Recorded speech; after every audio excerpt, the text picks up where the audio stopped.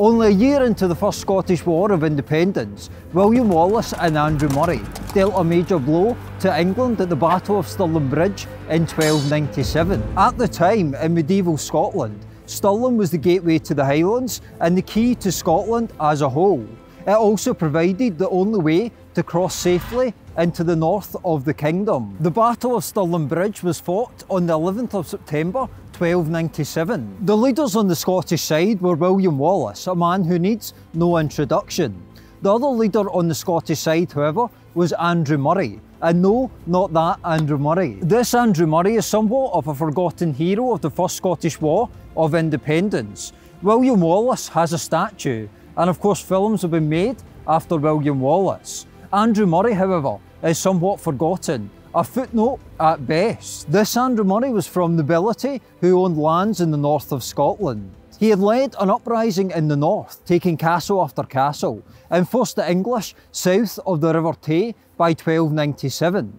He had heard of Wallace's exploits, and in the same year, Wallace and Murray met at Dundee. They joined forces and they marched on Stirling. The English side was led by John de Warenne, the 6th Earl of Surrey, a military commander and English nobleman, and Hugh de Cressingham, the treasurer of the English administration from 1296 to 1297. The Battle of Stirling Bridge took place within the First Scottish War of Independence, a war that was sparked in part due to a succession crisis that caused instability. In 1296, King Edward I, also known as Longshanks, sacked Berwick-upon-Tweed and quickly moved throughout Scotland. In 9 weeks, King Edward had pretty much conquered all of Scotland.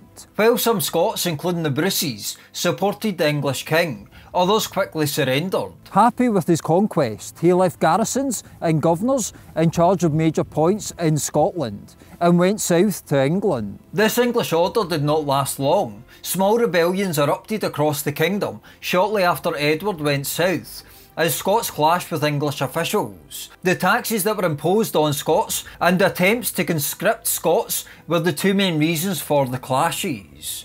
These small rebellions soon turned into larger armies, with two leaders emerging. You guessed it, Wallace and Murray. To quash the rebellion, King Edward sent an army north. The English army that marched on Stirling was much larger than the force of Wallace and Murray. The English had between 8,000 and 12,000 men, with the Scots only having around 2,300. Wallace and Murray took the high ground and camped on the Abbey Fort north of the river, where Wallace Monument stands today. This gave Wallace and Murray the strategic advantage, as the English army would have to cross the narrow Stirling Bridge, made of wood at that point. The English camped to the south of the river. The English delayed crossing the bridge for days, knowing that it would put them at a disadvantage, and they tried to sue for peace. Wallace is reported to have told the English emissaries that we are not here to make peace, but to do battle, to defend ourselves and liberate our kingdom.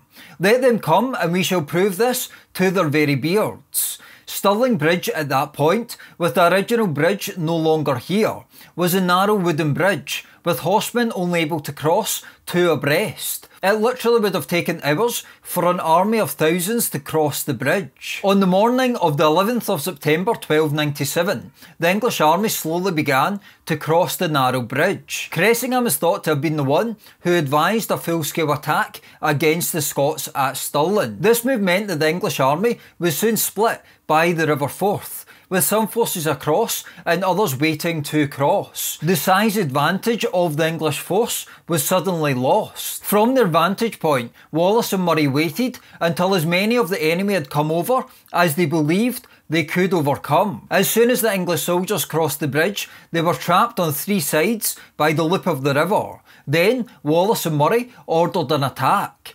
The Scots spearmen came down from the high ground in rapid advance and fended off a charge by the English heavy cavalry and then counter-attacked the English infantry. They gained control of the east side of the bridge and cut off the chance of English reinforcements to cross. The English force on the Scottish side of the Forth were obliterated, with a few hundred only escaping by swimming across the river. Warenne, who was still on the south side of the river, lost his confidence and ordered retreat to Berwick. At some point, Stirling Bridge collapsed. None of the Stirling bridges of today are the same as the one discussed in this story. The original Stirling Bridge was a wooden bridge that did collapse during the battle. Exactly why it collapsed is debated.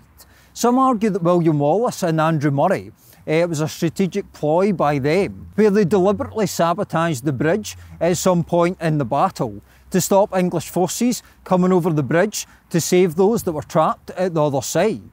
Others argue that Warren ordered the bridge to be destroyed when the English retreated. Yet it may also be the case that the bridge simply collapsed due to the weight of the army that had went over it.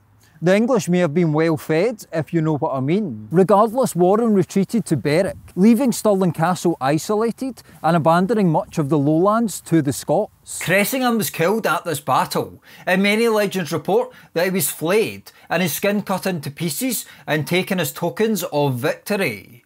Wallace himself was said to have fashioned a belt or a holder for his sword out of his skin. I hope you're not eating your dinner. This was done in response to Cressingham flaying Scottish prisoners of war. He was also disliked because he was essentially the tax man, and many Scots believed that the taxes that were imposed were unjust. The losses on the Scottish side are unknown, but it is estimated that around 5,000 English soldiers were killed in total. Any remaining English soldiers fled to Berwick.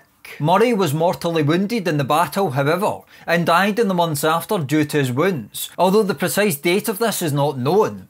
Wallace was appointed Guardian of Scotland and knighted. He began issuing letters to other kingdoms, declaring Scotland's independent status, seeking friendship and offering trade.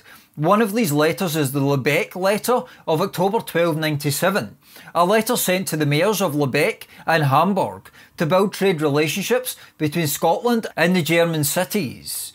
Interestingly, the letter is signed by both Wallace and Murray, suggesting that Murray may still have been alive in October 1297. Wallace, however, may have simply signed Murray's name as an act of homage to a fallen comrade. Wallace was Guardian of Scotland until his defeat at the Battle of Falkirk the following year. This will be the subject of a future video. Thanks for watching. If you would like to support this work through Patreon, buymeacoffee.com, or donate through PayPal below, please find all the links in the description below. If you enjoy these videos and find them valuable, please tell your friends and family about this channel. Subscribe and hit the bell. Thanks again for watching, and I'll see you next time.